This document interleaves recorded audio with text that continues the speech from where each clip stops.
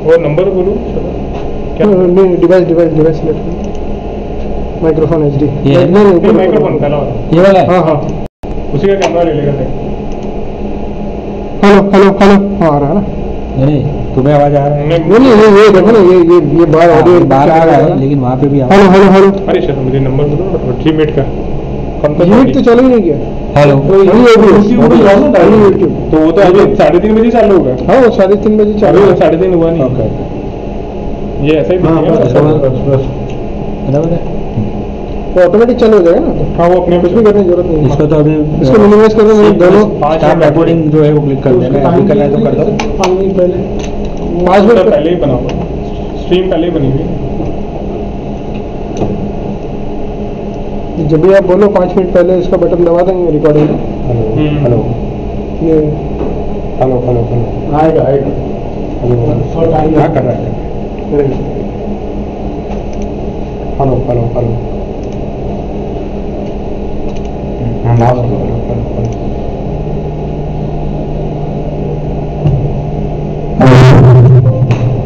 Hello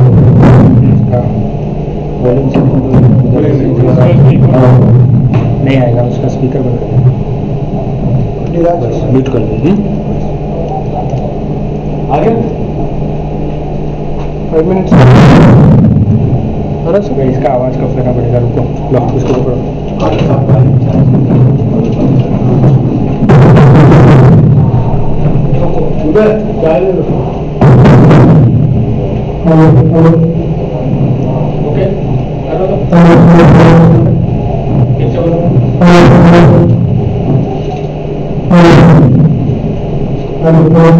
okay सही okay. ये जो मेन विंडो है उसको ऑन करो। नहीं वो बटन दबाएंगे इसका। ये फर्स्ट है ना? हेलो आ रहा है। चालू किया आपने उसको? वो प्लीज सर है चालू हेलो अभी ये देख रहे हैं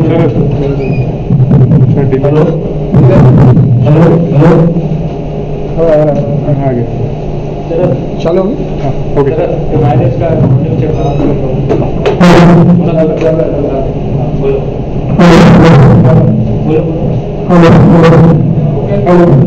परफेक्ट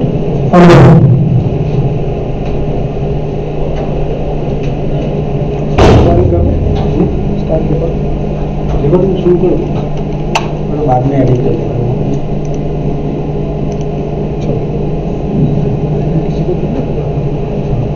बंद करके विंडो का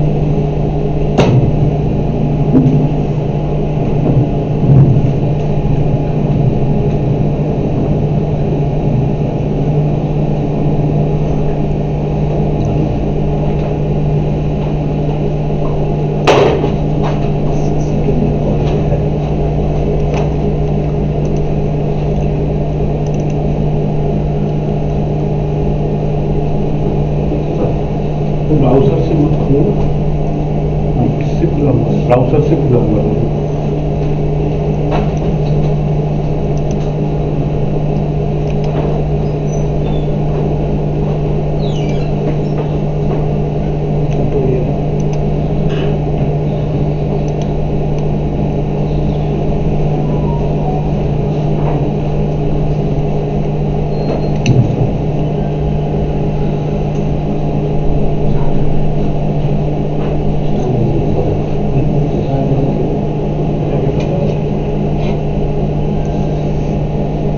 हो गया फिर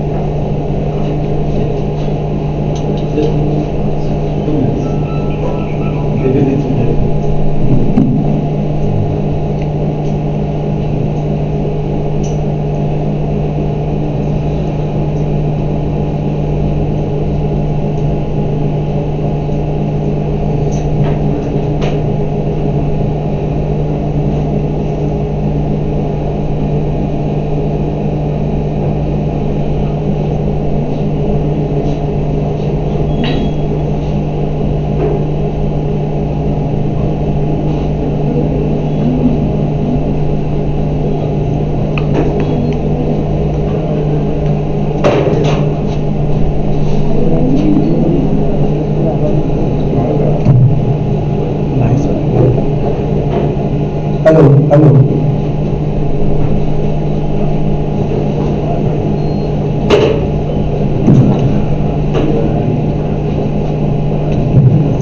hello hello sound testing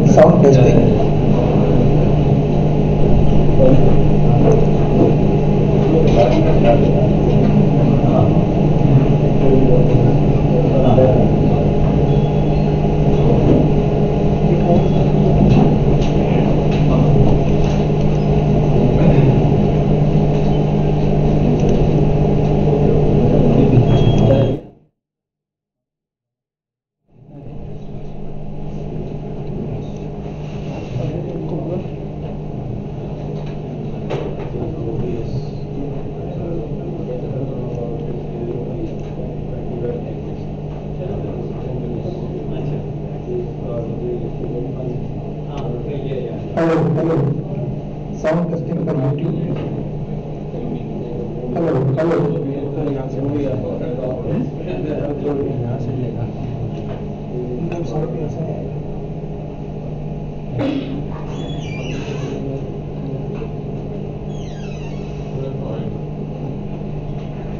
hello hello आवाज बंद हो गई आवाज बंद हो गई है बंद हो गई थोड़ी सी नहीं अभी बोलो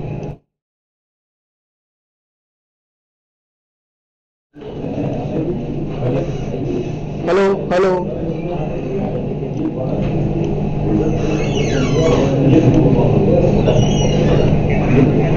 जैक हो रहा है आ रहा है इसका आ रहा है किसका आ रहा है इसको मिनिमम थोड़ा कम कर स्टॉप ऑडियो को बंद कर देते हैं हेलो हेलो नॉइस का भी थोड़ा है, नॉइस बट थोड़ा ही है। Can you hear me now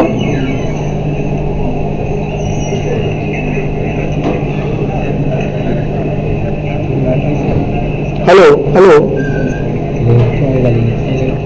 पाँच से 10 मिनट के बीच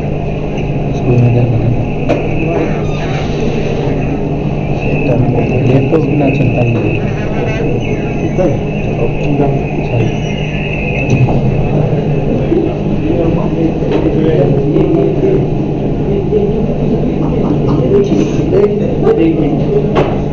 So, good afternoon everybody.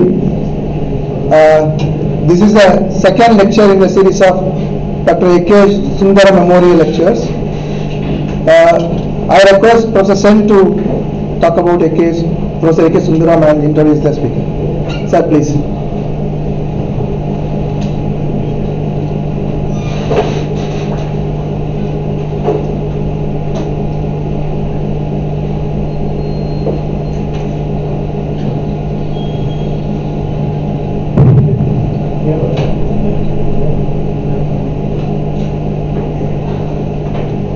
Here is the camera. So, good afternoon and welcome to this very special lecture in memory of Dr. A.K. Sundaram. Nearly 50 years ago, at a place almost 20 kilometers from here, a place known as the Physical Research Laboratory, which most of you are familiar with, they had started an experiment on floating a fusion program in India. This was the vision of Dr. Sarabhai, who was then the director of PRL. So in the course of about a year or so, a group of 7 members were selected from various places in India as well as abroad. Sarabhai had a vision of what he wanted to do, and this was, remember, in the early 70s, when fusion was really in a very nascent stage in many parts of the world. And he wanted that India should invest in this program, and therefore he had gone around actually hunting and trying to identify people who could take up this task.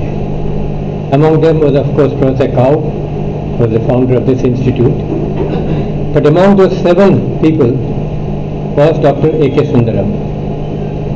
He was at that time working in space research in close to Washington in the NASA Langley Center. And Sarabhai contacted him, and actually he got a letter from the Secretary of DA, because Sarabhai at that time was the Secretary of DA, asking him to come and see him at lunchtime. So Sundaram went and actually waited for him.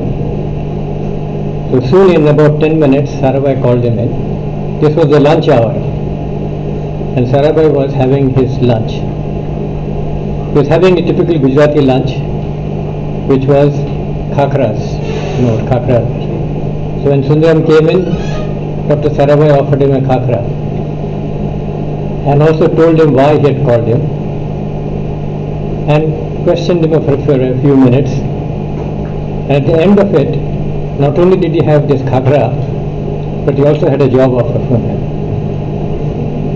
So that was the beginning of his return, reason for his return to India, and he joined this group of 7 people in the physical research laboratory. For the next few years, this group actually planned a science program and also a training program. Also recruited a lot of students, and Sundaram was responsible in many ways for making important contributions to this program. So that was the foundation of this fusion program that you now see today in India. Of course, it didn't happen right away. It took a few years before this program was approved by the government, and then it started as a plasma physics program and then the Institute for Plasma Research. Sundaram was also the first dean of this place, and in his capacity as dean, he set up the administration of this place and set everything in order, and he actually oversaw the administration of this place for several years. And he was known to be a very methodical and orderly person, and he introduced very nice rules. But in his human interaction with people, he also started a tradition and a culture for administration here in this institute. Apart from that, of course, he was a very distinguished plasma physicist, well known for his theoretical contributions in many areas of plasma physics. He used to work in really frontier areas. He was equally diligent in doing work in space physics or in fusion physics and tokamaks. Like he worked on tearing modes and ruining modes and also many fluid instabilities. He had a very strong background in applied mathematics, and therefore whatever he did it with great mathematical precision and rigor, and that was his characteristic signature. All his work at that time was done in longhand.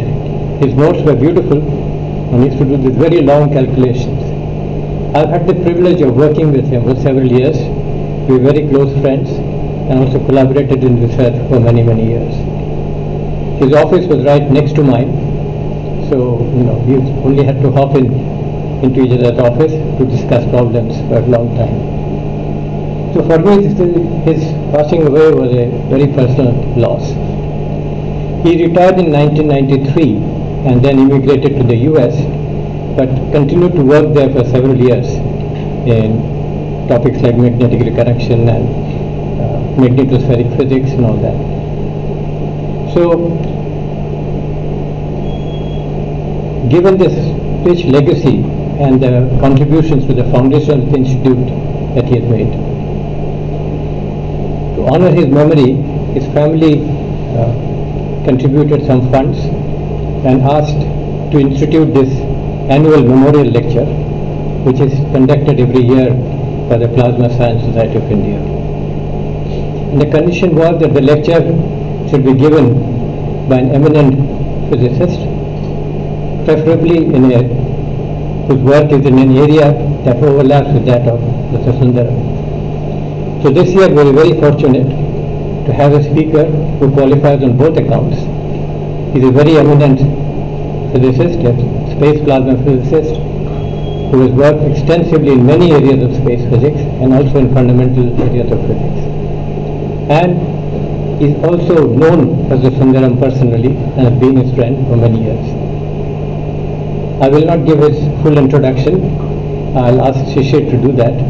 But let me thank him for accepting our invitation and graciously coming down here to Ahmedabad to deliver this second A.K. Sundaram Memorial Lecture.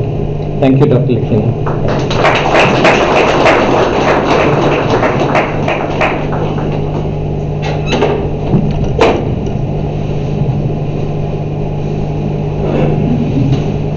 Thank you, Professor Sen. And we have also known Dr. Sundaram because we were the first batch. YouTube? Okay. So, Dr. Rakhina has been visitor to IPR, and a number of people would remember Dr. Rakhina. He did his Masters and PhD from IIT Delhi, and his subsequent work at a number of places. He was at NASA, JPL, he was a Humboldt Fellow. He has quite an impressive record as visiting scientist. He is very distinguished. He is the winner of the American Geophysical Union Award 2015, K.R. Ramanathan Award, Decennial Award of the Indian Geophysical Union, and he has been quite an institution builder in the Indian Institute of Geomagnetism. So his contributions are well known. He's mentored a number of students and researchers, and he has got an impressive list of well-cited papers. His number of important discoveries include the polar cap boundary layer waves. He's done extensive work in magnetospheric and nonlinear waves, particularly the alpha waves, the microstructure of the solar wind. He's been quite instrumental in bringing the observatory at low latitudes into real problems. His theories have been borne out by the experiments, especially satellite-borne measurements. We are very, very lucky to have him here, and to various people who like alpha waves, kinetic waves, nonlinear waves, solitons, it's going to be a rich treat. Dr. Lakina, we are happy to have you here.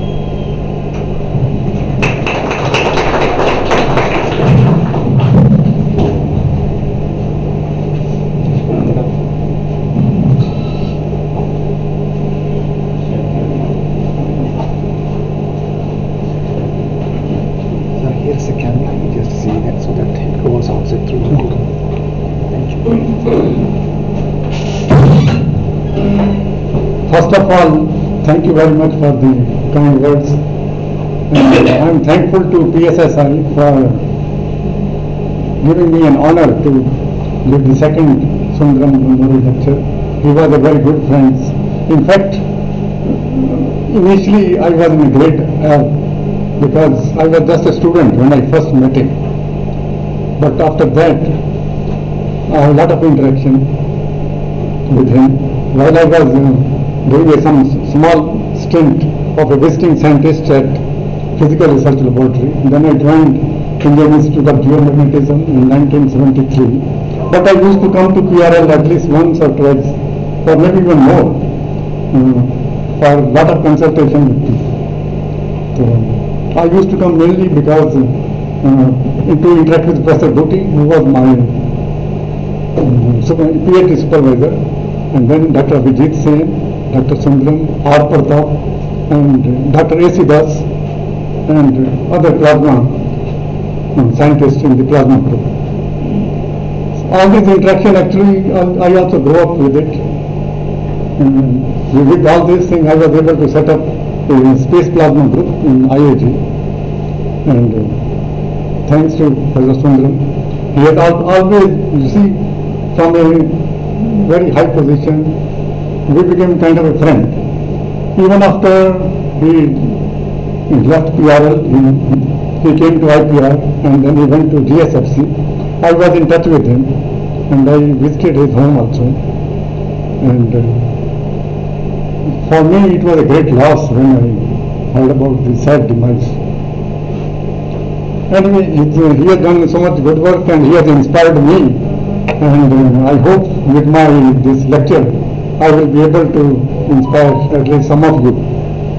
So with this, I will start my lecture. And before I really start my lecture, I would like to thank two people. One is Professor Carl Schindler. He actually introduced me to tearing mode and magnetospheric substorm, which is the title here. When I was visiting his institute in 1981-82. And then the other person I want to thank is Bruce Surutani of Jet Propulsion Laboratory. He introduced me to the polar cap boundary layer wave, as mentioned, and also magnetic storm. Magnetic storm is also here. So with thanking these people, I will start my lecture, and I have made it very simple. I think there is only one and a half equation perhaps you will realize, and that's it. How do I change this?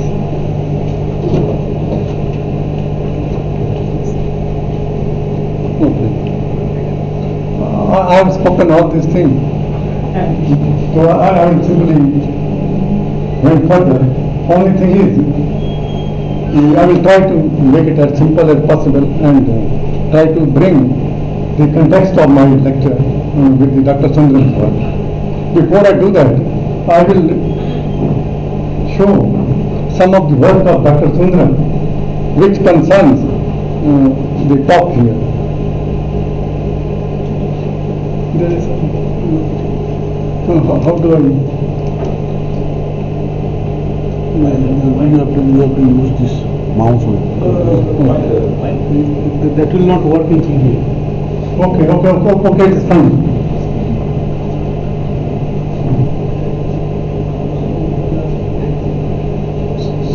These are some of the work of Dr. Sundaram, which are on tearing modes, which are related to only space physics part, not to the lab plasma or otherwise. So you can see there is one work by Sundaram and Abhijit on the gyrokinetic analysis of tearing instability in the collision plasma. Then Sundaram work, and then Sundaram and Fairfield and Veseliadis. And this is excitation of the lower hybrid waves and delta V effect in the current sheet. And then Sundaram and Fairfield. In fact, Sundaram and Fairfield did a lot of work on substorm, tearing mode and substorm. So this is the work which is related to my talk. And then Sundaram and Fairfield and so many other works are there. In fact, when I was a student, I was and Sinha and Sundaram work was published, and at that time it was so difficult for me to understand this thing. And only after so many years when I visited Germany, only when I realized the importance of Dr. Sundaram's work. So I have outlined my talk like this. First I will talk about magnetic reconnection. I will say studied reconnection and spontaneous reconnection. Then magnetospheric substorm and tearing modes. And then I will consider the magnetic storm, supermagnetic storm, and case history of one storm, which is called the Carrington storm. And it will be very clear why I want to discuss this only. And then what are the effects on society of this research on magnetospheric substorm and storm, how it affects our society. And after that I will summarize. You see, magnetic reconnection has been now recognized as a fundamental process which converts magnetic energy into plasma, kinetic energy and internal energy into plasma flows, and it also allows the transfer of plasma, magnetic flux and mass between different topological regions. You see, you can conceive this process as just the opposite of dynamic process. You see, in the sun, people were studying how the solar magnetic field is formed. And then the reverse of that was proposed by Giovanni in 1947 to explain how the solar flares are produced and where they get their energy. He proposed long back in 1947 that the process of conversion of magnetic energy into the energy of flow and all, that is how the solar flare gets their energies. And J.W. doing it, he applied the same idea to the day-side magnetic reconnection to explain the energy transfer from the solar wind to the magnetosphere. So I will just come back to the previous slide. So here you can see on one side, this is the region 1 in which the magnetic field is pointed upward. There is a region region 3 where it is pointed downward. Both regions are brought together, and then you can see the separate peaks are there. And now the whole thing gets divided into 4 regions. in region 2 and region 4, you can see the topology has changed. Now here you have the magnetic field line going up, here they are coming down, but now they come down and up and then flow out.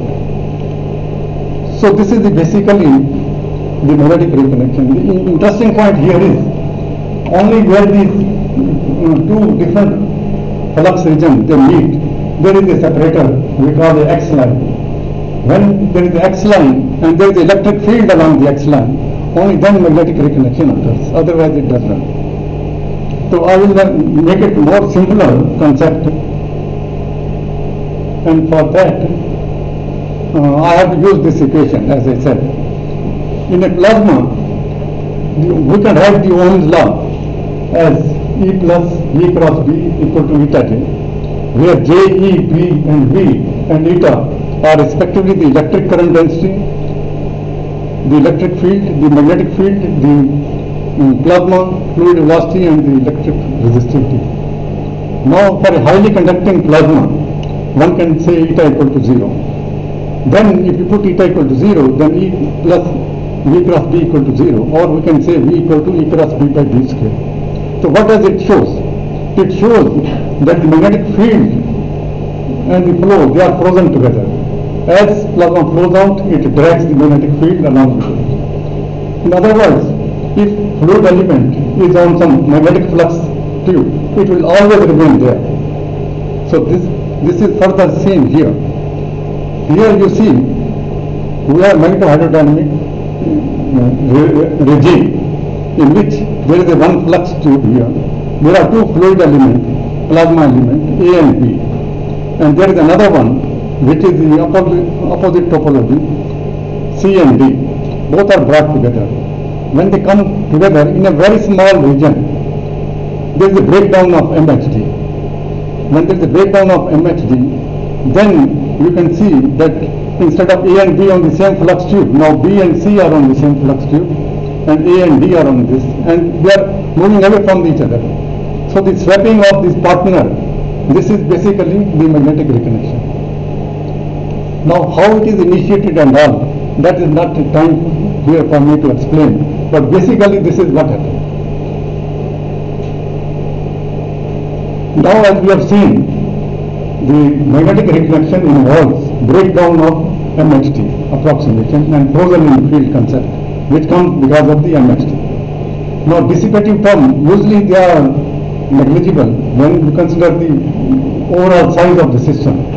But in a very narrow region, the dissipative term, say resistivity, can become very important.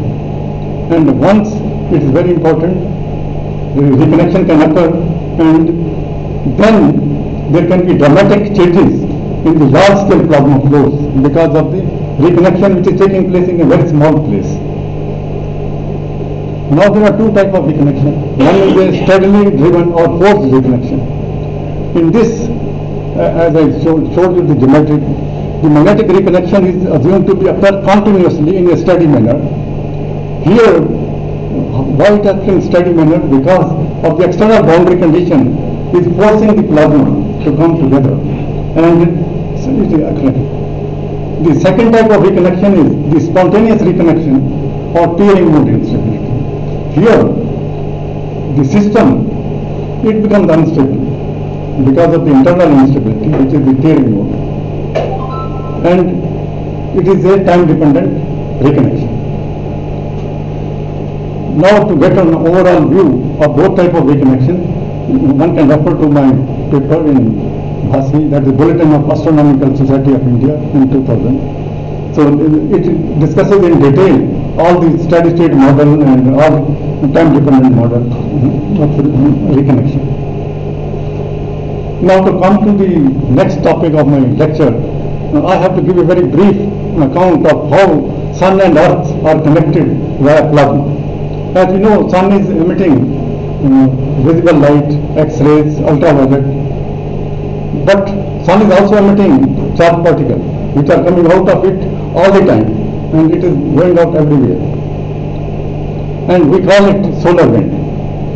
Now when the solar wind is coming out of the Sun, because it is highly conducting gas, as I said, magnetic field is frozen in the flow, So it brings the solar magnetic field also. So when it comes to the Earth's orbit, near the Earth, so it has the solar magnetic field, which are of the order of 5 nanotesla. And the density of the particles are about 5 to 10 particles per centimeter cube. And the flow at the sun, the average solar wind is about 250 kilometers per second. So these are the characteristics of the solar wind. Now, how magnetic reconnection comes into picture is this. Here solar wind is coming, and now here this is the Earth. This is the cut of the Earth internal thing. Earth magnetic field is produced in the outer core. This is the outer core. Inner core is solid, so it cannot produce the magnetic field. The magnetic field is produced in the outer liquid core, and it is more or less a dipole field. Now the solar wind is coming, as I told you. Its density is about 10 particles per centimeter cube. Magnetic field is also with it, and 250 kilometers per second is this thing. So it compresses this. So it compresses it into the form of the magnetosphere. On the day side, the magnetic field is compressed.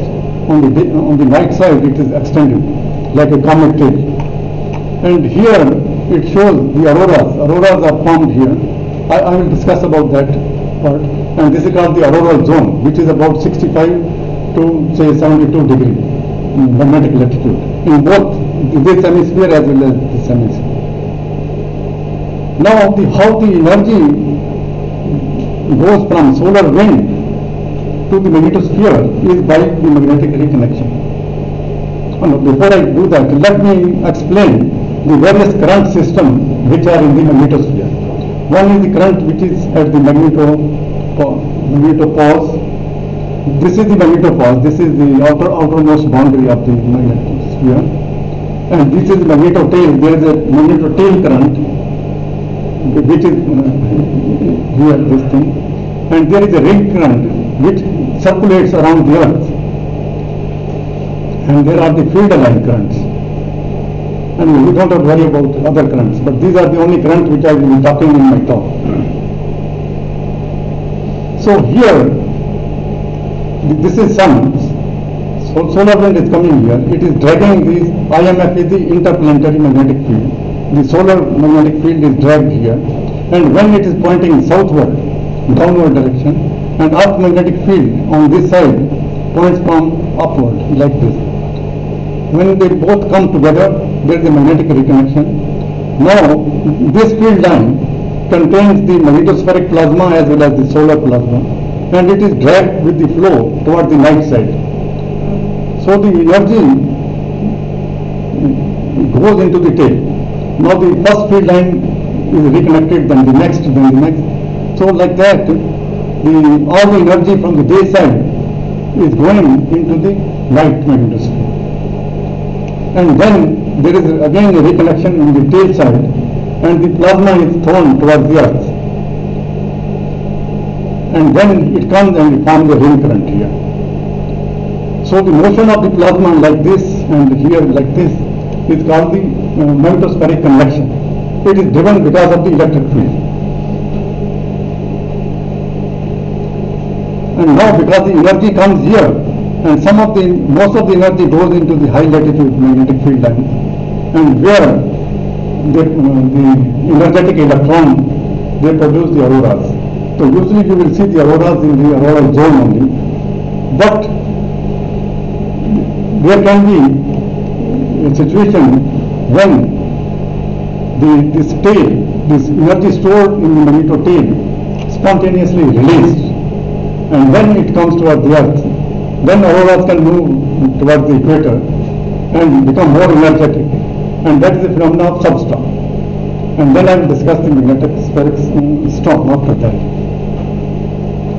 Now the direct entry because of the magnetic reconnection is 5 to 10% of the solar wind RAM energy, and reconnection is effective only when the interplanetary magnetic field is directed southward. But when it is northward, the reconnection doesn't occur, but the wave particle interaction at the magnetopause, they scatter the particle inside the magnetosphere, and 0.1 to 0.3% of the solar wind energy is still enter into the magnetosphere. So whatever may be the condition, the energy from the solar wind, energy when I say it is the particle energy, energy from the solar wind is being transferred into the magnetosphere. Now the phenomena of substorm. Now like the Earth's magnetosphere, like its atmosphere, is never at rest. One of the many dynamic features, perhaps is the most important, is the magnetospheric substorm.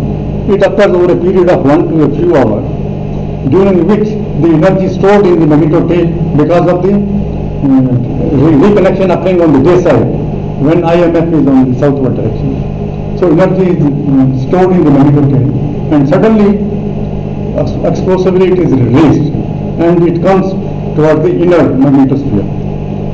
And the energy is in the particle between 5 to 50 keV, and the strong plasma flows of 100 to 1000 km per second.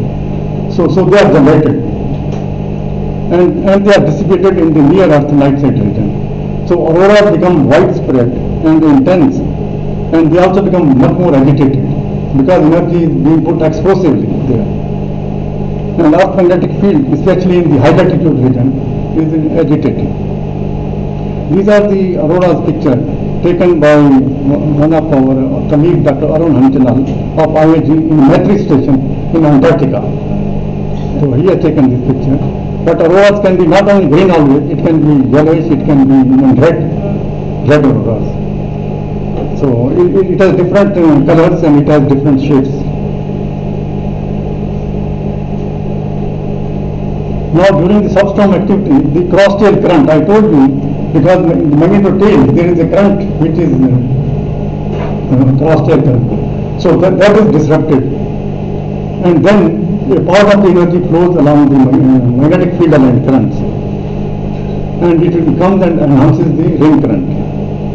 And when the lot of energy comes into the high latitude ionosphere, they also intensify the auroral electrojet, and which is actually in the westward direction. So that is also getting intensified.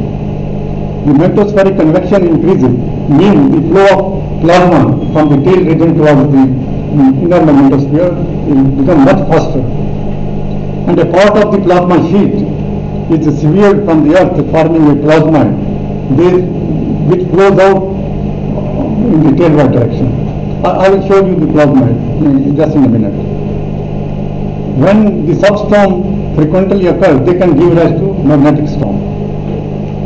Substorm, like thunderstorm, is basically a discharge phenomenon. I have shown you a comparison between the two. On this side is a thunderstorm and this side is a substorm. Now you can see the thunderstorm, there is a discharge between different cloud to cloud or cloud to earth. And it is a natural phenomenon, and it involves the electric discharge.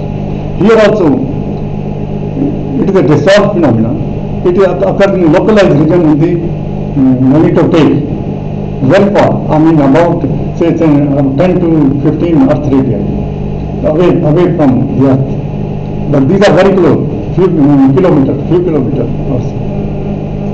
But these are localized in region, but these are localized in time, because they occur over different wide local time, but they occur for a short time. Both are transient phenomena.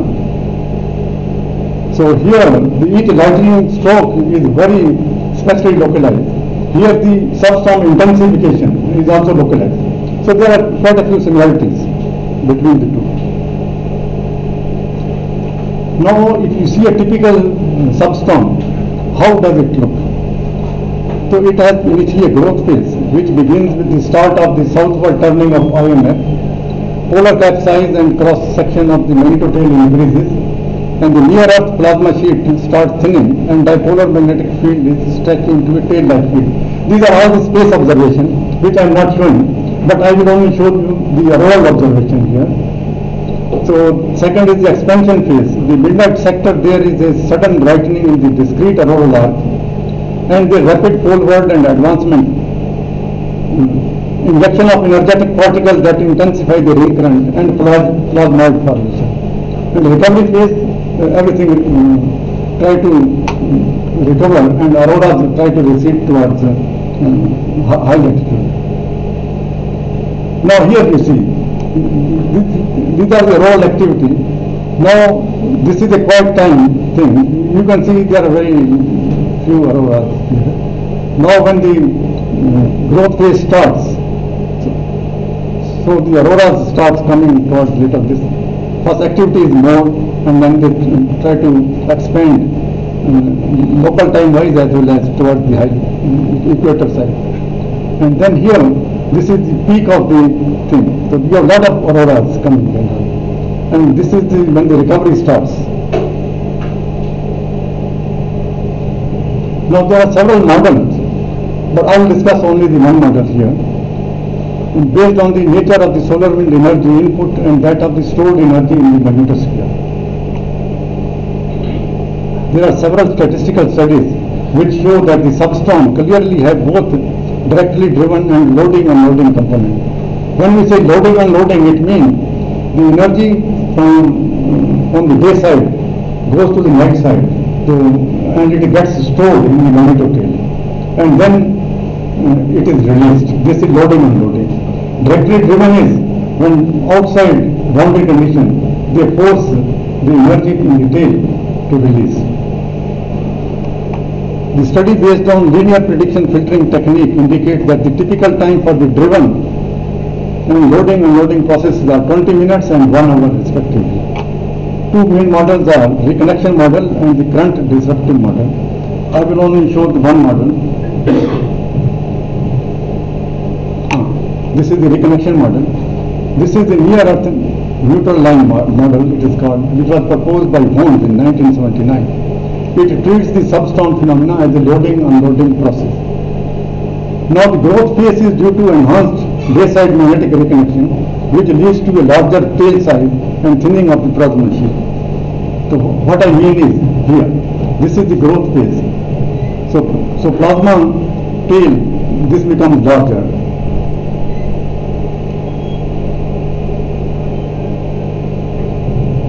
The magnetic energy which is stored in the magnetotail is released explosively through magnetic reconnection process in the vicinity of a newly formed neutral line due to tearing mode instability in the near earth tail region. That is this. When the energy is being loaded from here, at this stage, there is a new neutral line is formed.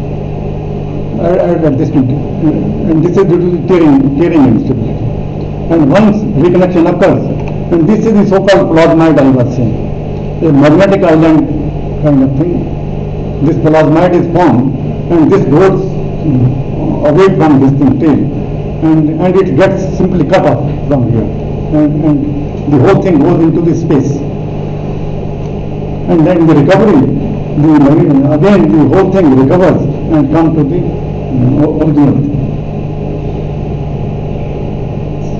So this is, I will close the magnetospheric substorm topic here. I come to the pneumatic storm. Now, magnetospheric substorm work, the internal process, the thing which gives rise to the explosive energy release was the tearing instability. This is where the Dr. Sundaram work played very important role for magnetospheric substorm. Now storms are different. They are the driven one. And they are driven by the driver which are at the sun, like the coronal mass ejection, solar flares, fast streams from the coronal holes, coordinating interaction regions, etc. And only when these ejectors have southward interplanetary magnetic field component, then only they give rise to magnetic storm. Suppose all these things comes, but the magnetic field is in the northward direction, then they don't produce any magnetic storm. So magnetic storm is characterized by a main phase during which the horizontal component of the Earth's low latitude magnetic fields are significantly depressed over a long span of time, from a few hours followed by its recovery, which may extend for several days. So you see, the magnetospheric substorm are basically high latitude phenomena. Magnetic storm are basically, low latitude phenomena, but it affects the whole globe, whether in low latitude or high latitude. It affects the whole globe, you can see. In this, the magnetotail plasma gets injected into right side magnetosphere, and it keeps on getting injected steadily. Not only one explosive release, but it keeps on getting injected continuously. And then the proton, they start drifting westward, electron drift eastward because of the magnetic curvature, and they form a ring around the earth, which we call a ring current. The ring current gets very much intensified during magnetic storm, and it moves closer to the earth. And because it comes closer to the earth, and it is very intensified, it produces a depression in the geomagnetic H component that causes the main phase of the magnetic storm. Now the strength of the magnetic storm is measured by hourly index, which is the DST index. DST stands for Disturbance Storm Time Index. And more recently, there is 1 minute resolution index has been used, that is SIMH, symmetric H index. Both are expressed in nanotesla. The auroral activity becomes very intense because now energy is being fed towards the earth continuously. So a lot of energy is going towards the high latitude field line, where they cause lot of auroras. And auroras come down to the very low latitude, at least mid latitude, subauroral to mid latitude. So here I show this solar flare. Solar flare actually are the tremendous explosion on the surface of the sun. This is on the photosphere. Within few minutes they heat material to many millions of degrees and release as much energy as billion megaton of TNT. They occur near complex sunspot. Now this is the CME picture, which is taken by the SOHO spacecraft. Now CME, they are huge bubble of gas threaded with magnetic field that are ejected from the solar corona over the course of several hours, and lot of energy is released. And you see the CME, it has a brighter thin outer loop, then it is a little darker one, and then there is a third portion, the filament, which is very close to the surface. So that was near the sun, but near the 1 AU orbit, the CME is called ICME, interplanetary coronal mass ejection. Because it is moving with a very high speed, it has a shock in front of it. And then there is a sheath region. And then we have a ICME driver gas here. And then this is a magnetic cloud, where the temperature is very low and the magnetic field is quite strong. And this is how the CME, which is from the sun, looked very different. At the earth orbit they look very different. Now slow and fast stream.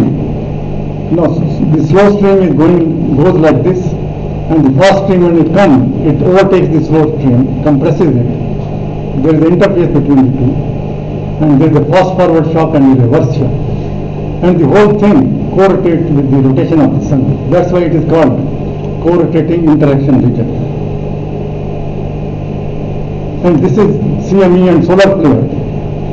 In both these cases, magnetic reconnection is playing a very basic role for the energy release of the solar flare as well as the coronal mass injection.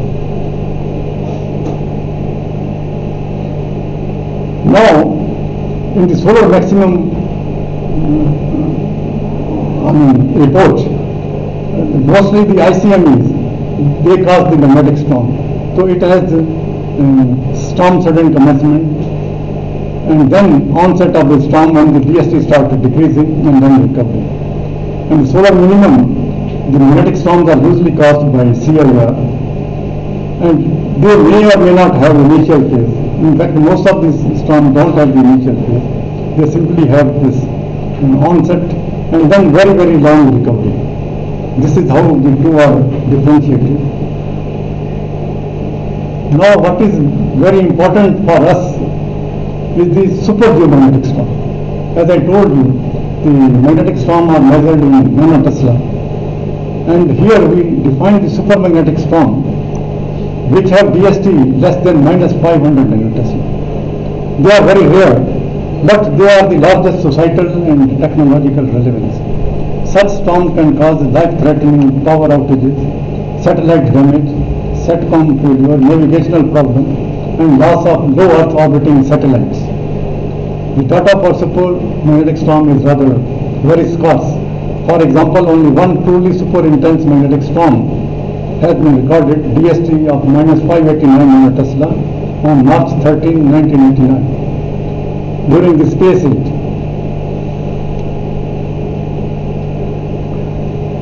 And now I will discuss one of the most discussed magnetic storm in the literature. That is the September 1, 1859 Carrington solar flare, and it created a storm on the September 2. Carrington, he observed a white light solar flare on September 1st, and then he had a hand drawing of the sunspot which is there, and these are all active region. We know the solar flare or CME, solar flare comes from the active region. And when this thing occurred, the red glows were reported as visible from within 23 degrees of the geomagnetic equator in both north and south hemisphere during this display of September 1-2. This is the Kimball, which is in 1960 he reported. Not only this, there were widespread fires which were caused by the electric discharge from the telegraph wire, both in Europe as well as in US. And telegraph was the highest technology, latest technology of that time. And for many hours to days, the communication between Europe and US was disrupted.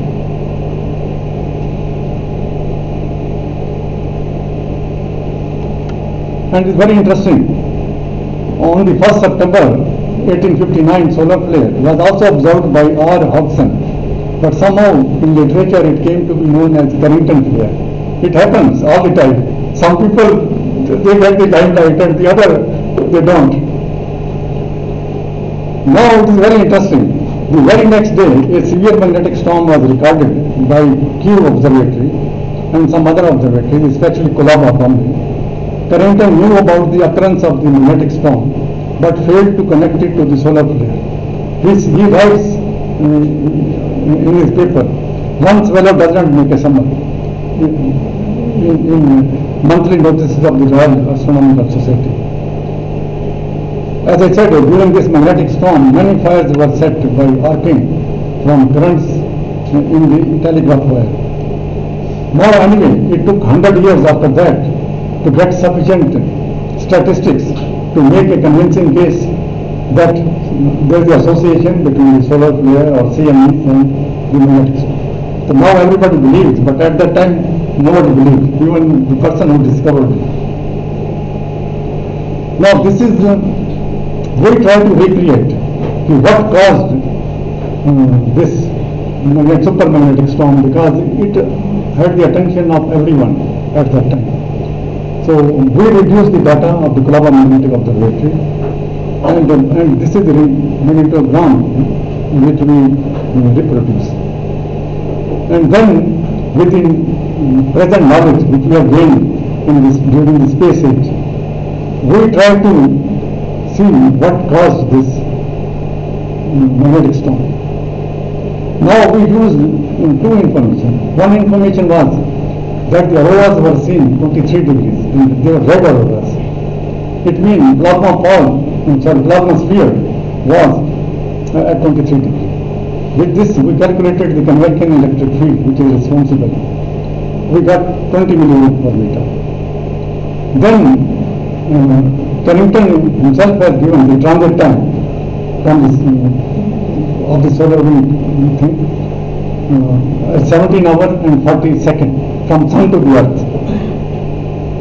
With this and the other correlation studies which are well known in the literature, we calculated the interplanetary electric field, and we got 160 millivolt per meter. Both are matching quite well. Now we use this value and put it in the Button equation, which is very well known, which correlates the rate of change of DST with the energy input from the solar wind. Only thing we used from this magnetogram was that the main phase lasted hour and a half. With this we got the DST value as minus 1760 nanotesla, and which we said it is consistent with the depression which is of the order of 1600, this magnetic depression.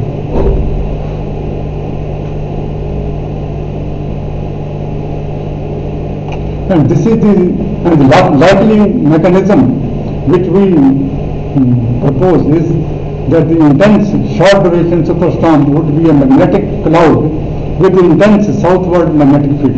In fact, the magnetic field we calculated, it should have the southward magnetic field of the order of 90 nanotesla, so which can cause this thing. So now here, this thing, our value of the DST was matching with the delta H depression at Colaba. So anyway, but many people, it is big controversy. I will try to explain that controversy also to you. Now the Carrington storm is the largest anything that we have seen so far. In comparison, 1989 storm, which knocked down hydrocubic electrical grid, was only DST minus 589 nanotesla. Now there are other supermagnetic storms in the present space age. March 13, of course, I have discussed. 30th October, there was a big magnetic storm with minus DST of minus 400 nanotesla, and 20th November 2003, minus 490 nanotesla. And this storm is the largest storm of solar cycle 24, only 223 nanotesla. But on 23rd July 212, there was a CME which was on the back side of the sun, not towards the earth, other side of the sun. It had hit us because it has speed of 1910 kilometers and southward magnetic field was 52 nanotesla. If it had hit the earth, it would have produced minus 1180 nanotesla. It would have been a real disaster, but anyway, it was on the other side, it did not hit us, so we were safe. So this is the 1989 superstorm. This is actually three-step storm. DST was decreasing, then it started increasing, then again decreasing, then again. So I will not go into the causes for this thing, but I will discuss the controversies, because to complete this talk, I must say what are the controversies about Carrington magnetic storm. There are three controversies. First is the controversy on the magnitude. Sultani and co-worker, they predict DST of minus 1760 nanotesla. Cisco and co-worker, they say DST is minus 859 nanotesla, but they take hourly average of Colaba magnetogram as proxy for DST. Now, this is, anyway, I will come to that. Now there is another person, Hayakawa and co-worker. They say DST is again minus 918, minus 979 and minus 949 nanotesla under three different scenarios which they discuss in their paper. Again, they consider hourly averages of Colaba magnetogram as proxy for DST. Second controversy is cause for the large drop in H component. We say it is caused because of the ring current. And Akasapu and Comedian and Sid and co-worker, they say it is by field line currents. And the third, and Hayakawa tell, they say it is ring current if in the electric field in the interplanetary medium is 2700 millivolt per meter, which is 10 times actually the value which we got. Otherwise it is ionospheric current. Again there is a controversy over the fast recovery. Lee and co-worker, they say the fast recovery is due to a high density plasma plug. And Sid and co-worker, they have given a very complicated scenario. They say that if the rate of change of DST has a nonlinear dependence on DST itself, then it can have a very fast recovery. It is a very complicated scenario. Now, what we think, item 1 and 2, which are magnitude and cause for drop in H component, we are not convinced with the argument. Why? First, the hourly average of H component of Kulaba magnetogram, or as a matter of fact, any other magnetic observatory, does not represent the true DST. The standard DST is based on hourly observation from several magnetic observatories which are widely distributed in longitude rather than from a single observatory. So assuming hourly average of Kulaba leading to DST is a very wrong concept. Secondly, the estimate of DST for Carrington magnetic storm, which Suzani and co-worker and Lakina and co-worker, we did it from completely different thing. We did it from two processes. One was calculation of the magnetospheric convection field because of the observation of auroras at 23 degrees. And also we have another method, transit time, 17 hours and 40 minutes from sun to the earth of the solar flare. And both give consistent values. And then from the bottom equation we calculated DST. So the value which we got consistent with the depression of H at Kulaba. Nowhere we said in our paper that H depression represents the DST value of storm. How is this misconception propagated in the literature, we don't know. Thirdly, one should note that the Kulaba Observatory is a near equatorial 10-degree latitude station. Field line currents cannot contribute to the magnetic signature at Kulaba Observatory, as its location is far away from the equatorial influence as well as from the auroral region. In the auroral region, of course, field line currents are important, but here they don't occur at all. Further, we are not sure how Hayakawa and co-worker they deduce interplanetary electric field of 2700 millivolt per meter are needed for fast build of ring current to cause the sharp difference. So they have not done any mechanism, they have simply quoted this value, and how they have quoted it is not very clear to at least to us. Anyway, this is very highly unrealistic. Now, the item 3, the likely cause of fast recovery. Kozera and co-worker, they have found the high plasma density solar filament. You see CME picture I showed you, there was an outside bright thing and there was a dark thing and there is again a bright filament. That filament is the sunward, most sunward part of the CME. That is high density plug. So they have the solar filament. This could be the plasma plug which is required by radiator, because we never know whether in 1859 this thing occurred or not. But there is in the meantime, there is another likely mechanism of the fast storm recovery, and that could be due to the ring current losses caused by the electromagnetic ion cyclotron EMIC wave scattering of the photon and other things. So this is the one most likely, because the ring current losses by EMIC waves, they are very fast. So one can have it a fast recovery of the order of hour or so. Now question arises, can the supermagnetic storm occur in future? Right, this is the relevant question for society. And can the magnetic storm more intense than Carrington even occur in the future? And what is the probability of extreme superstorm? So I will briefly discuss this thing. First thing is, is the Carrington event the biggest possible storm? We try to answer this. Our theoretical prediction for a biggest possible magnetic storm under the assumption, we made two assumptions, that the maximum CME speed at the sun is 3000 km per second, which the observation by Yoshiro and Shaver et al. They indicate. And then we assume the interplanetary deceleration of 10%. And then we carry out our calculation using the plasma physics knowledge.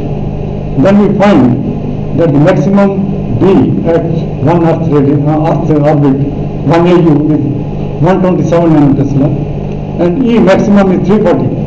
Now, not 2700 as predicted by Haveka.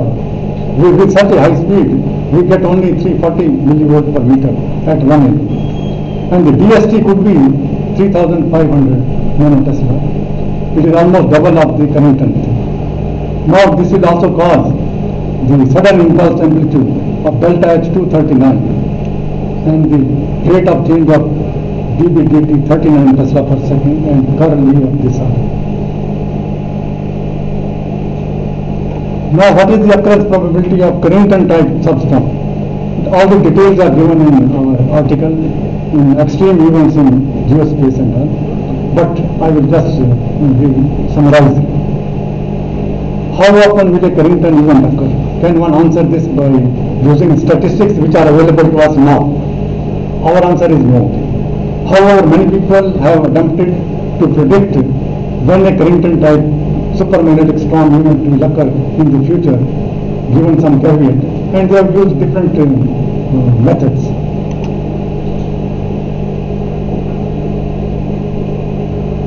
Now the prediction varies from 500 years to 40,000 years, and some of the references are Willis and all, and then Tubasochi and Amura, Riley, Love, Katapoa, Vermulu, all these things. If you read these papers, you will see that between 500 years to 40,000 years, predictions are there. Now you can note there is a big variability in the prediction, and it is very difficult, but not impossible to say, determine with accuracy. You can predict, but what is the accuracy we do not know. Now the predictability of Carrington level events require knowledge of either full understanding of the physical processes which cause extreme ICMEs and magnetic storm, or good empirical statistics. Unfortunately, we have very poor empirical statistics. Only 1 or 2 supermagnetic storm has occurred,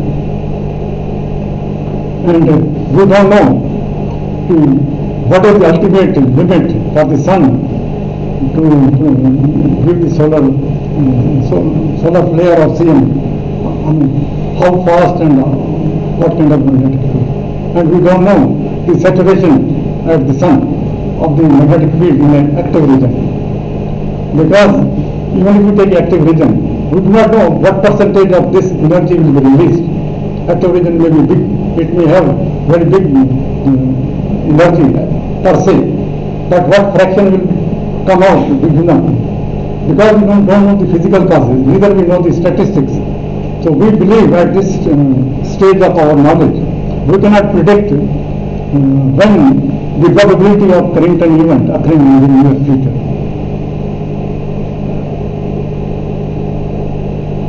Now the effect on society. I will briefly discuss this. This is the last topic. Modern society, as we know, is becoming ever increasingly dependent on space technology for daily routine functions such as communication, navigation, data transmission, global surveillance, atmospheric weather. Everything we depend on this. Intense substorm and magnetic storm, they create hostile space weather conditions that can generate many hazards to spacecraft as well as technological systems. Strong geomagnetically induced current, which are produced by sudden short period variation in the geomagnetic field during substorm as well as magnetic storm. They can damage power transmission line and corrode long pipeline. They can also cause life-threatening power outages such as hydrocubic power failure during 13 to 14 March magnetic storm. Now the flux of relativistic electron in the magnetosphere increases manifold during intense magnetic storm and substorm, and it can lead to failure and malfunction of satellites instrument due to deep electric charging, that effect. During the past decade alone, many spacecraft either malfunctioned for several hours or they were lost permanently when due to the adverse solar space weather condition during intense magnetic storm.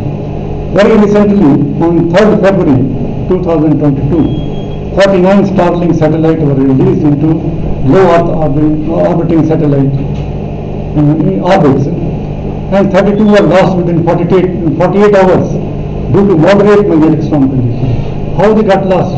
Because when the magnetic storm occurs, the atmosphere gets heated up and then it rises up. When it rises above, it produces a big drag effect on the low Earth orbiting satellites. Because of that, those satellites got lost. Suppose it was a magnetic storm of Carrington level, not only the low Earth orbiting satellite, even some satellites which are above, they also get lost. Summary. Magnetic reconnection controls the transfer of energy from the solar wind to the magnetosphere. Magnetic storms are directly driven by solar and interplanetary causes like CME, solar flare, CIR, etc.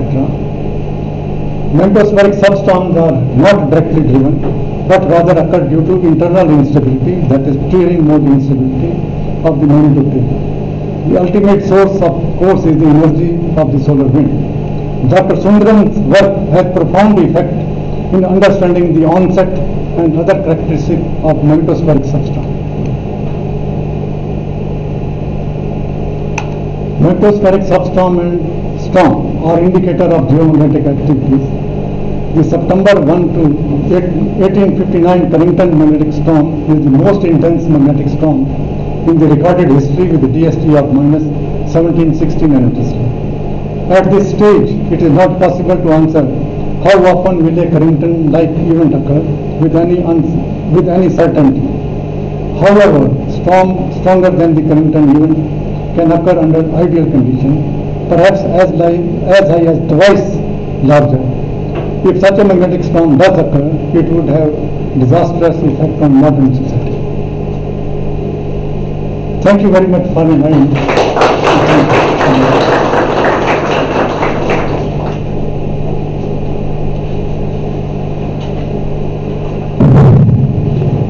Any questions? I better pass the mic and ask questions.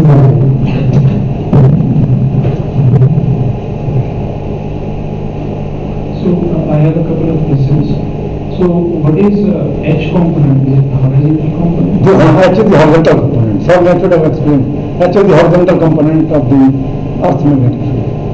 But it's expected that the polar components will be affected due to the substorms. What? Because when the solar wind is coming, it's directly affecting the polar components of the magnetic field, Earth magnetic field. No. You see, when solar wind is coming, it is very strange. Solar wind energy doesn't get directly from the day side. It goes first on the night side. You see, if you see the magnetospheric thing, schematic or picture or whatever, there is a very small thing which we call a polar cusp. I did not discuss it here. From there, the solar wind particle can come directly. Right? That we call a polar rain or something. But their energy is very low. They does not cause much effect. Otherwise, the main energy of the solar wind comes from the day side reconnection. On the magnetopause on the day side, the flux is transferred on the night side. And then the energy is stored in the night side. And then there is a reconnection, and then whole energy comes to the Earth. That's how the plasma circulation inside the magnetosphere is set up. But isn't it only the north-south magnetic field component? Southward component of the IMN. means the solar wind magnetic field. When it is there, you see only then magnetic reconnection on the base side takes place. If it does not, it is northward, even then solar wind energy is transferred, but very little due to the wave particle interaction. What is the cause of the ring current? The cause of the ring current is that when the energy from the tail is injected towards the inner magnetosphere, right, the proton when they come, because of the magnetic curvature of the Earth's magnetic dipole field, proton goes towards west side and electron goes eastward. So it creates a current which circulates the Earth. Another term you said is the DST. What is its significance? DST is the disturbance storm time. This disturbance storm time. You are DST. expressing that in terms of nanotesla? The ability measured in nanotesla. You see, ring current is formed. Okay, simple. Ring current is formed. Now when there is a magnetic storm, lot of energy is being pumped. The ring current comes closer to the Earth. And it also gets intensified because more energy is being put. So its energy contents are low and it is also pushed closer to the Earth.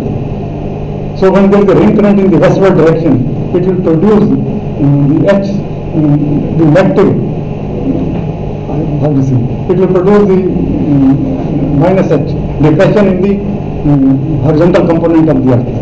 You can do the simple calculation.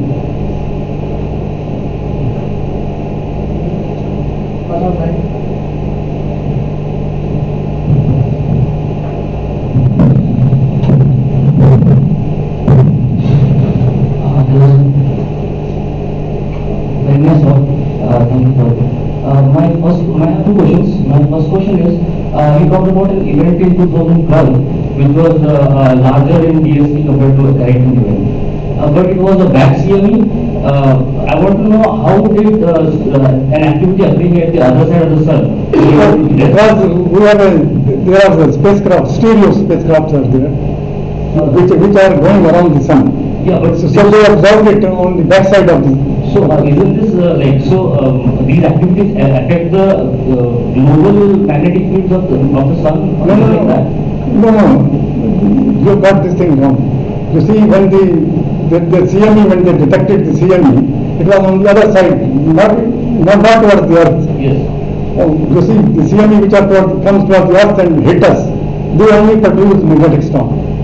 Yes, but how did we detect it if it was Because of the stereo spacecraft, which goes around the sun, and they detected it on the other side, opposite side. All right. Sun is here, Earth is here, and you are the other side. So that CME was towards you, not towards me. Okay. And my second question was, we've seen that these outer planets like gas giants have very strong magnetic field like Jupiter and all. And smaller rocky planets comparatively have weaker magnetic fields. So how rare is it that Earth is actually able to have a magnetic field which is able to protect us from all of this? Yes, Earth's magnetic field is produced because, as I said, due to the outer core, which is a fluid, outer core, which is nickel, iron and other things, is highly conducting. So it is produced because of the geodynamics. As I said, the production of the magnetic field and reconnection, they are same equation describes both the phenomena. One builds up the magnetic field, other destroys the magnetic field. But equations are the same. Only boundary conditions are different, and we get two phenomena, opposite phenomena.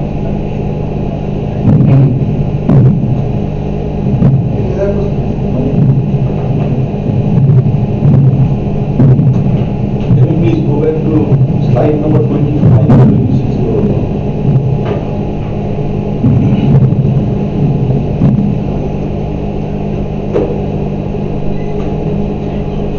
Ah, 26. So, the daytime disconnection and the nighttime disconnection. The day side is on this side. Yes, this side, left The side. other side is night side. Tail is night side. Daytime is continuous. Yes, what happened here, the magnetic field in the solar wind is towards the southward. So this is continuous. Yeah. So energy is being pumped towards the tail. So tail is being stretched. And the night side is What? spontaneous, which is because of some instability which is very easy. Yes.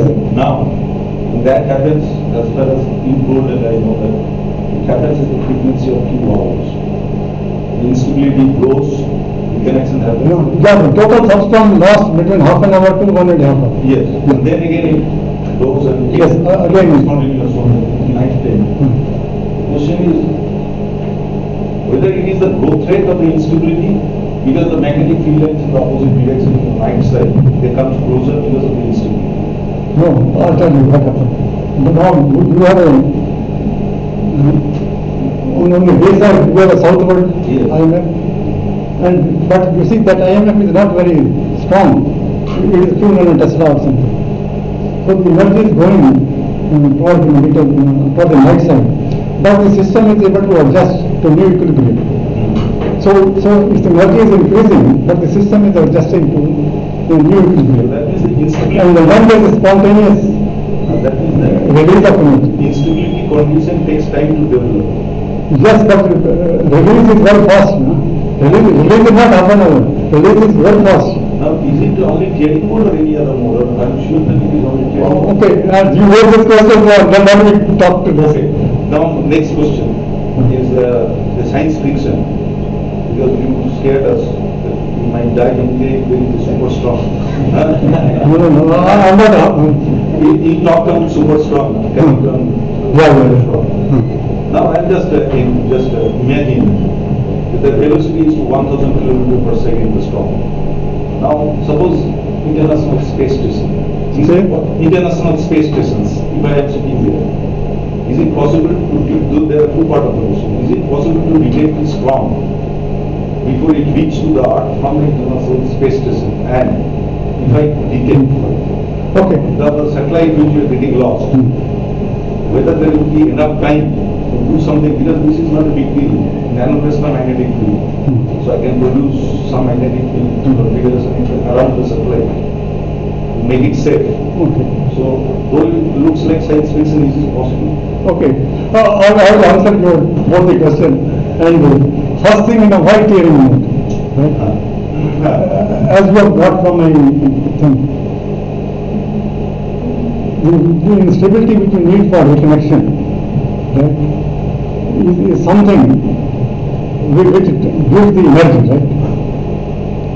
Now, if you see the tearing mode or any negative energy mode, tearing mode is a negative energy mode. You know how one can realize what is negative energy mode? If the dielectric constant with frequency, derivative with frequency is negative, it is a negative energy mode. So if there is a dissipation, system grows. So tearing mode is basically a negative energy mode. So if you have any other negative energy mode, that will also do the work. But question is, when you see this thing, you will discount all the other mode, only this mode is only remains. Now coming to your second question. Are you satisfied with this? Yes. Okay, second question. Now we have some spacecraft at Chandrayaan 1 and also some spacecraft which are very close to the sun, stereos and other. They know when there is a big solar flare or CME coming. So we have some time now. We can have half a day or something. But those CME, we do not know whether they will really hit us, whether they will have magnetic field in the southward direction or not. We don't know. But at Lagrangian point, which satellites were like AS and other, AS, wind and others are there. So they can give us a 15 to 20 minutes time. Because they can tell us magnetic field is southward and all that thing. And then we can safeguard our satellites. So 15-20 minutes are enough if we know it will surely hit us. But more than that we cannot. We cannot predict it one day in advance. If you shut down all the satellites, then everything will be in chaos. So I have one small question. What is the possibility of moon diverting the solar flare from the earth? Moon solar flare can. No, moon. Actually, I have the moon also. Yes, suppose moon is, you see, when say CME is coming and moon is on the day side, so it will be bombarded with this. So there will be a lot of sputtering from the moon surface. So you may see a lot of dust and other things. And you may, but nothing much. No, not more than that. Because it doesn't have its own magnetic field. Only magnetic anomalies are there. So you have very many magnetospheres, and I don't think it will matter much. It will not absorb much energy, basically. Thank you, very nice talk. You said there is a lot of spatial regions are there, temporal scales are there. So other regions where the LSD breaks down and predictions go haywire, and some of the physics becomes important. Kinetic effects or electromagnetic effects or alternate effects. So can you quickly make a picture of that on the screen of this slide 26? Which locations will happen typically? Okay, perhaps you want to say where this new neutral line is formed, right? Yeah, for example. Yeah, but this is actually one cannot predict as such whether it will form at around 6 or 30i or 10 or 30i also. That's very difficult to say, but once we know the system is internally unstable, but we are not monitoring the whole system. We don't know the complete, we know the incomplete information. That's why we cannot say, okay, so much energy has been loaded in the tail, now it will become, energy will be released. We cannot say like that, because we have only incomplete information. If we have full information, then perhaps we can say, okay, at minus 6 or 3 or 10 or 3 or 8 or 3. How about an opposite question? The model equations that you use, so they should be, if you scale them properly, they would be self-similar in some values. So is there a scale down experiment one can do in the lab, for example in Robert's lab, where you set up a dipole magnetic field and put a plasma around it, create a plasma flowing from this side? Yeah, so are there such work going on? Yes, I think UCLA, they did some experiments, scaled down. In India? In India, I don't know. But in UCLA, there was a group which was, I think, Stenzel group.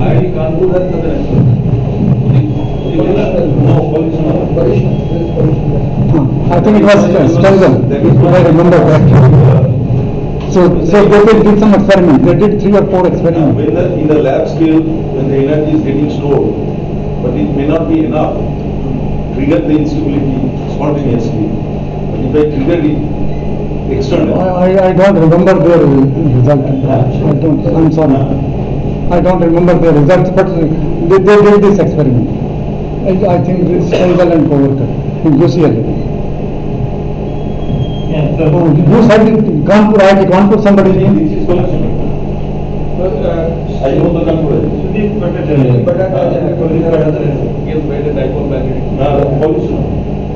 Yeah, sir, thank you for a nice talk.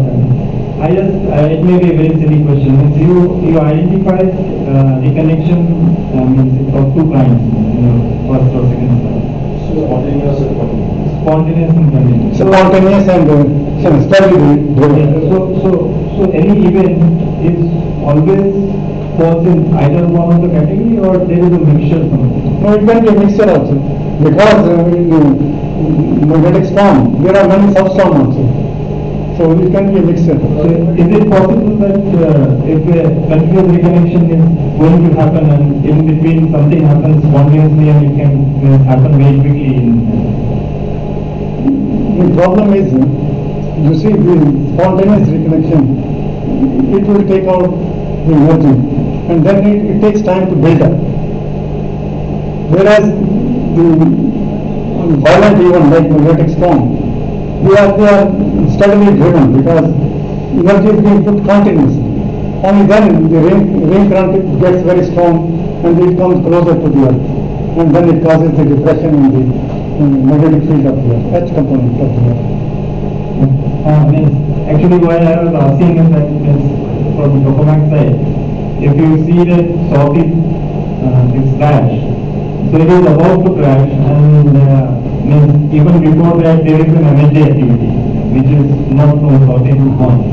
So can it crash earlier?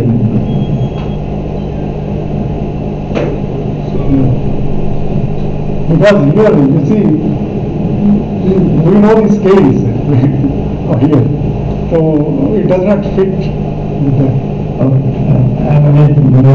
Maybe I am not that familiar with topographs, so I cannot say what are the scales there, time scale.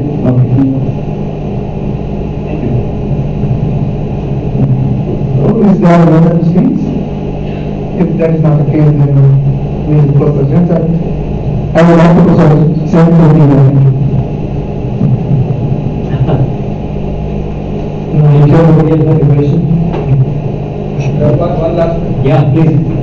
Just what is the status of simulation? You have internationally, what kind of simulations are happening? No, there are actually hybrid model and MHD model which simulates the solar wind microscopic interaction.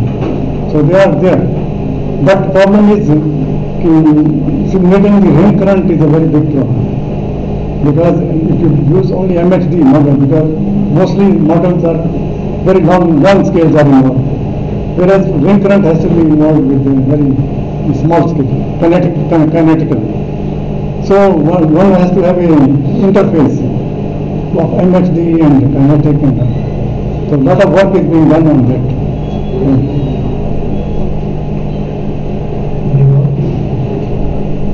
One final question about the statistics between the occurrence of solar flare and that of magnetic storms. Is there a threshold condition that anybody has established? I mean, what magnitude of a solar flare causes a magnetic storm in a statistical sense? Actually, very good question. In fact, you cannot say that even a solar flare, even intense solar flare, will cause a magnetic storm. In fact, everything is not very simply linearly connected. So you can have a very big solar flare on the sun, but it may not cause anything. Like in 1872, there was a very fast ejecta, solar wind, which came to Earth in 14 hours something. You see, Carrington solar flare came 17 hours 40 minutes. That came in 14 hours 20 minutes or something like that. I don't remember. It did not cause a magnetic storm. What happened? Unfortunately, there was no satellite interplanetary medium close to the Earth. But they measured it at Pioneer, which was close to Jupiter or something like this. And then they extended it back. And they found that that flare has only the northward IMF. That's why nothing was happening. It was just a quiet. So even if it is a very intense CME or solar flare, it may not cause us magnetic. How about absent turbulence in the night side X point? That might suppress, no reconnection though. How is the night side stream will happen? So it depends both on the input side as well. But you're saying that there is no definite correlation. No, there is a correlation. So statistically, what is the percentage? I'm sure it's not a 1-to-1. No, it is not 1-to-1. Yes. But there must be a distribution. Anybody does that? I don't know. Frankly speaking, I cannot tell you right now. There may be some, but there is no 1-to-1. I think we all agree that we had a very interesting and very informative talk, starting from the basics of reconnection, leading us all the way to the latest results in space physics, how reconnection is important, not only basic fundamental physics topic, but also its impact it can have on society. And all these things about magnetic storms, which are large-scale events, not confined to the small my device, something that happens on a global scale. And so we are very grateful to Dr. Lakina for the talk that he gave. Is definitely a fitting tribute to the memory of Dr. Sundaram, who has spent his lifetime working on the connection. So we are really grateful to you. Thank you so much for coming and giving us such a... Thank you for giving me the opportunity to present my work.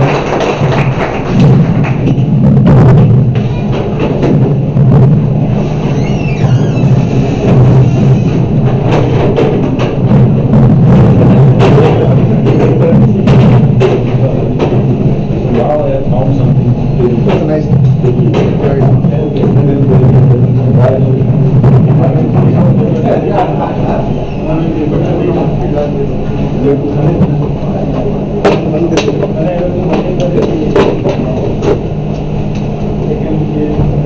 I hope you enjoyed